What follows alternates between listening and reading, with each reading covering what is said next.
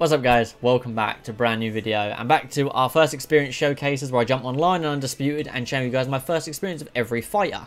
Now this is a bit of a different one. This is Canelo at middleweight. I'd already recorded a Canelo showcase at middleweight, but that was when he was an 88 overall. Luckily I got the same matchup, funnily enough, online against Carl Froch. But in the most recent update, which was yesterday, they put him up to a 90 overall where he belongs at middleweight. This is correct. He feels like Canelo now at middleweight. You could use him when he was an 88, but right now they have utilised him and what Canelo is at middleweight. Now, he's had quite a few stat increases here. As you can see, he's also got 4 traits, but his stat increases are his overall has obviously gone from an 88 to a 90. I've just got it on the screen here. That's why I'm looking over there. His vitality was increased from a 90 to a 92, which you can see on screen. Stamina from an 85 to an 88. His speed was increased from 89 to 91. His strength was increased from 87 to 90. And his defense was increased from 87 to 92. He feels absolutely incredible. He doesn't feel overpowered. He can definitely get caught, rock, drop, knocked out, anything. But he feels fantastic. If we go across to his actual key stats there, let's see what ones jump out right off rip. Health regen 95, head health 93, body health 95, 89 stamina regen and recovery and conditioning. 92 punch speed, 95 accuracy, 92 counter punching, 91 hooks, 92 uppercuts. 94 swelling resistance, 95 cut resistance, 91 chin resistance. One thing I'm going to say that I'm a bit disappointed in myself for this fight is I didn't throw many uppercuts. I was so zoned in on using the trait, which brings me to the 4 traits he has here, that I forgot to use any uppercuts at all, really. There was opportunities where I could have, but I think I used one and got rocked or something. It wasn't a great showing for me, to be honest. But I wanted to mainly show the improved bodywork because that's what I was mainly focusing on for Canelo. Because he's got 4 traits: Body Worker, Bounce Back, Granite Chin, Liver Destroyer. Body Worker is increased damage of punches thrown to the body by 15%, so that's all punches thrown to the body. Bounce Back is when gassing out, increased stamina regeneration by 20% until no longer gassed. Granite Chin is reduced chance to receive flash knockout by 25%, but in turn the negative to that is increased damage taken to block by 5%. And the final one, the new one that they've added, is Liver Destroyer. Increased damage of left hook punches thrown to the body by 30%, which is that, for Canelo being an orthodox fighter, that is that lead hand. A really good fight. Really enjoyed using Canelo here at middleweight. He is outsized against most of these opponents. You know, he's a much smaller middleweight, but I absolutely loved using him. He felt like how I thought he was going to feel, and that to me is very exciting. So yeah, I'm looking forward to using him more, but let's jump into it. So probably the fighter with the most updates in the new update was Canelo Alvarez. And I'm looking forward to giving him a go. And I'm going to be sinking in shots to the body big time. So I'm just going to be wearing down Froch over these 10 rounds. I'll lose a few, that's fine.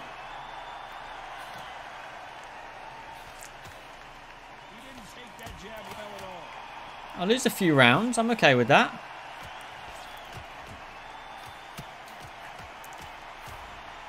I'll lose a few, I'm okay with that.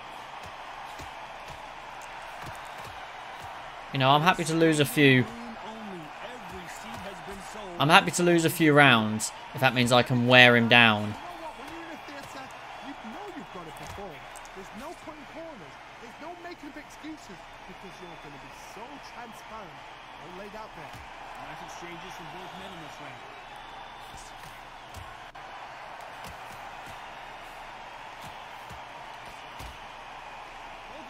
We are going to be absolutely tearing Froch's body here across these 10 rounds.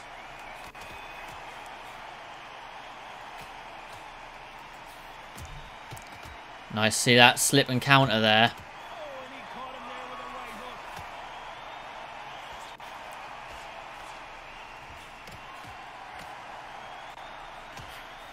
He misses with that jab.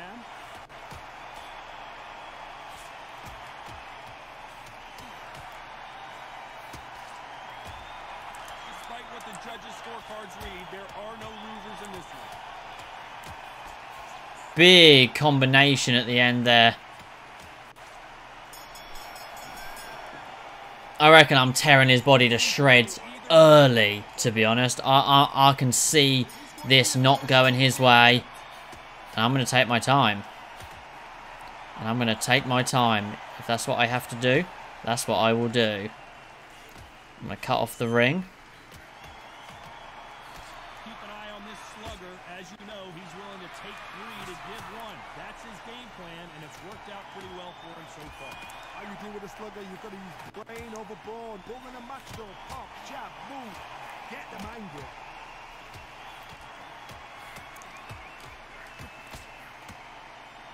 Absolutely sinking shots into him. And then I'm going to break away and then come back for the combination.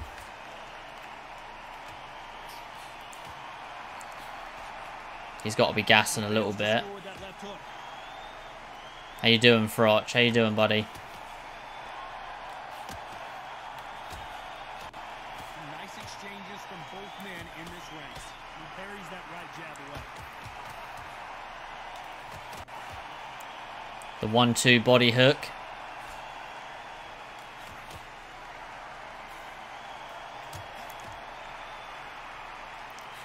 Still going to be picking my shots individually. Not everything's going to be a combination. Consider it a real victory. That's the mentality he has. You get in with a slugger, they want to work at their own pace.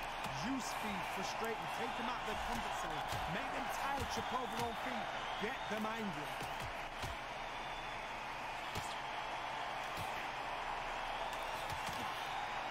He misses with that jab.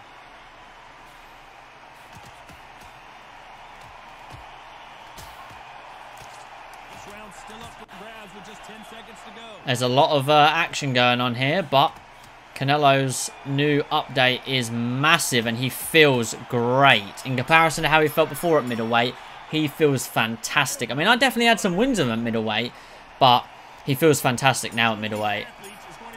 So now, this is going to be a different pace round, this one.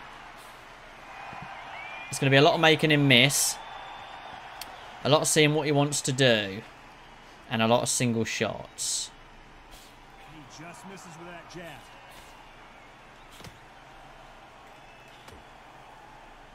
Just single shots. He caught him there with a left hook. Just want to see what kind of pace he wants to set after 2 pretty fast rounds.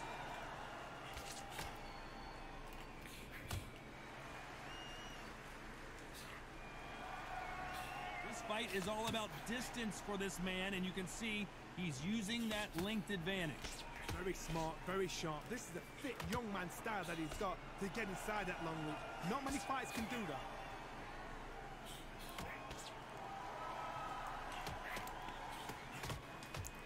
Trying to answer back.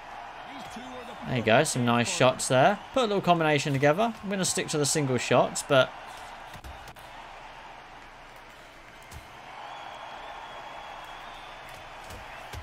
Got him with a left jab.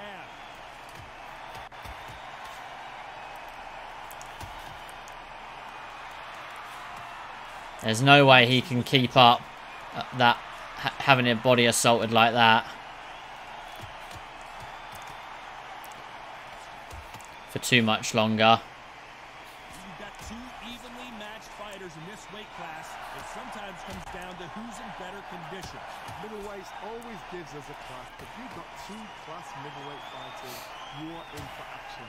I'm quite sure right now, if you know your boxing, A very competitive round with 10 seconds left. I reckon I have lost all 3 of these rounds, which I am okay with, because I reckon come round 6 or 7, he is going to be seriously struggling. Which one of these athletes Okay, 2 to 1. go down?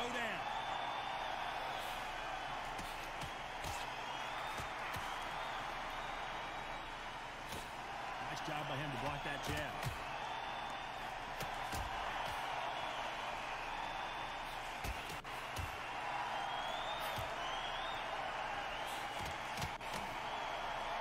Oh, and they just got their bell rung.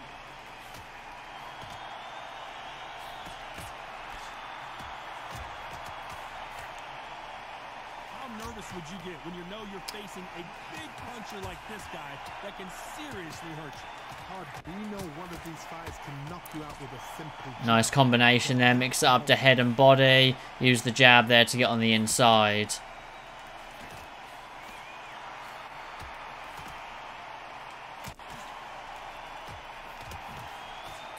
gloves up to block the left jab.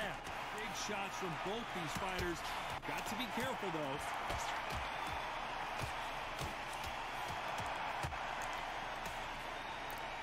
My lord, he has been getting assaulted.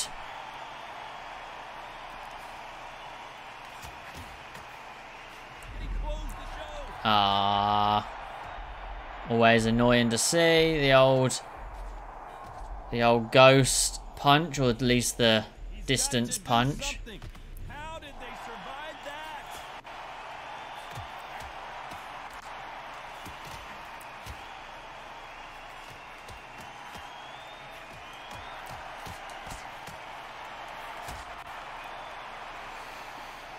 Okay.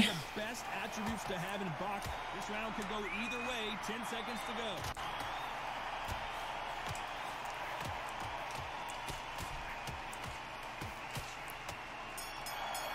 Assaulting him at the end there. Who's winning this fight right now? But I gotta be careful, man. I gotta be careful. Here we go in round 5. Who's gonna land up? You know, is he gonna gas? This was my expectation, that he was gonna gas. So I don't know if he will or not.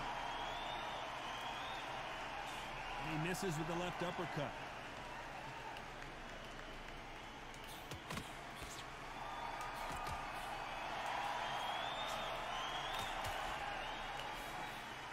Nice slip to avoid the jab.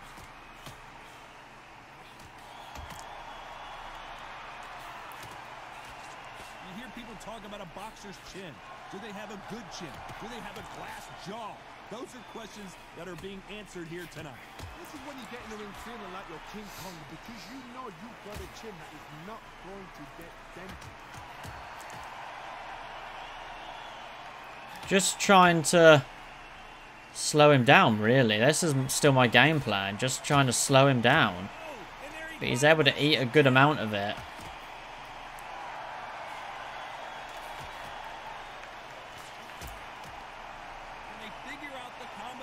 To this safe. Fantastic punch.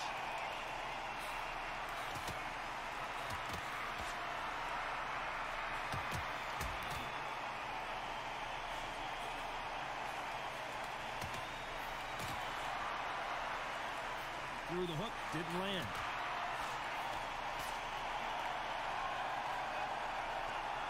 Yeah, I reckon his body's seriously hurting. Finding a second win. I don't think I need to tell you which one of these fighters needs to find it. What can they change? Can they slow the pace down? Can they hope to knock them out early?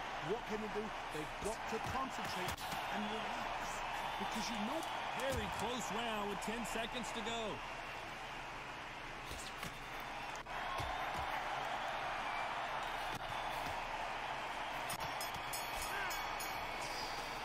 Okay.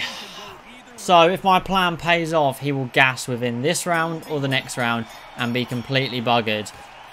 And he'll just be ripe for the picking.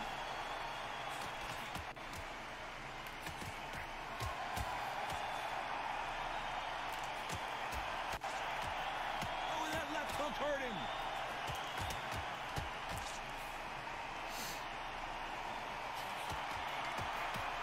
Caught him with a left hook. Yeah, he's gassing for sure. He is gassing for sure.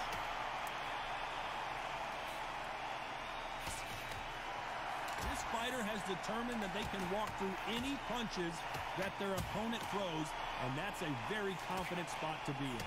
What a gift. What a gift it is to have a chin where you know you can walk through anything and everything. When you let those shots go and it's just bouncing off and they're walking you down, it's so demoralizing. It absolutely breaks your heart. What else can you do? Can they figure out the combination to this safe?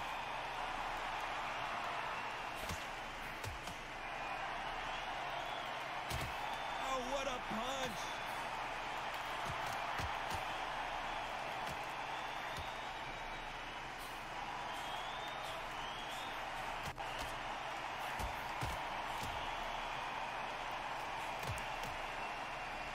Nice hook. I still run the risk of getting knocked out by Froch for sure. And definitely not out the woods just because he's tired. Oh no, Carl Froch, one of the all-time There we go. You know what? I had a feeling he'd either gas or he would become over-concerned with his body. That's why I refuse to just aim for one portion of the body. That's why, like, if I'm aiming for a person, I'm aiming for body and head. Or head and body. I'm not just aiming for the head and the occasional body shot. I'm not just aiming for the body and the occasional headshot. I know that I need to mix it up. I know that I need to mix it up.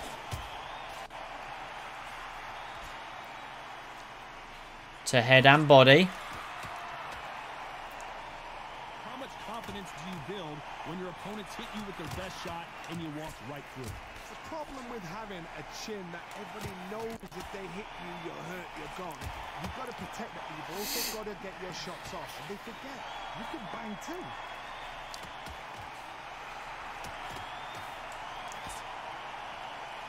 I got some headshots too. I've barely used the Canelo uppercut. That's really shameful of me.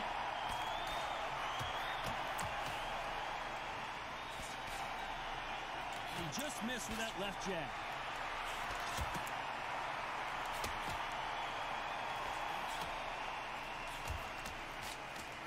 Back and forth. Nice 5-punch combo, all landing clean. No matter how much speed you've got, timing beats speed. When you've got a fast fighter, they will cut you to ribbons, and they know it's a matter of time before either you get desperate or the referee jumps in and saves you. This is a natural gift.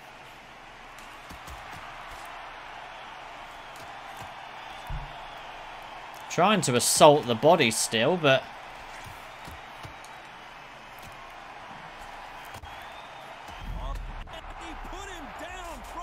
Down he goes. There we go. It took me a few rounds to break him, but I've broken him. I have broken him. And not even dropped him with the body shot, man. I'm dropping him with headshots. I mean, I rocked him with the headshot the first knockdown, dropped him with the body. But every rock has been... Every round has been pretty heavy on them old body shots, man. We've been working him down. This Canelo feels great. I'm wearing the body down of Froch nice and early, mixing it up with the jab as well to get on the inside.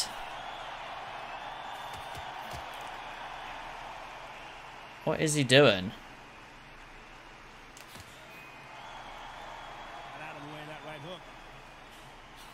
What is he doing? I thought that was like a rage quit for a second then. I thought that was a serious rage quit for a sec.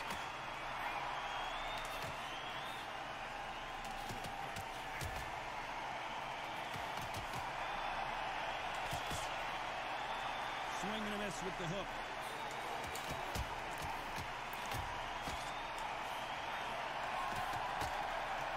Oh. Fighter has tested their opponent's power and apparently isn't impressed as they continue to walk through all these power shots.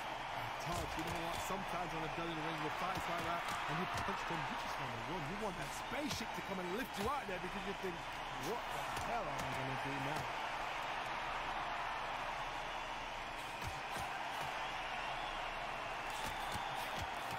You do run the risk with Canelo with those shorter arms. That's the only real weakness to him, really.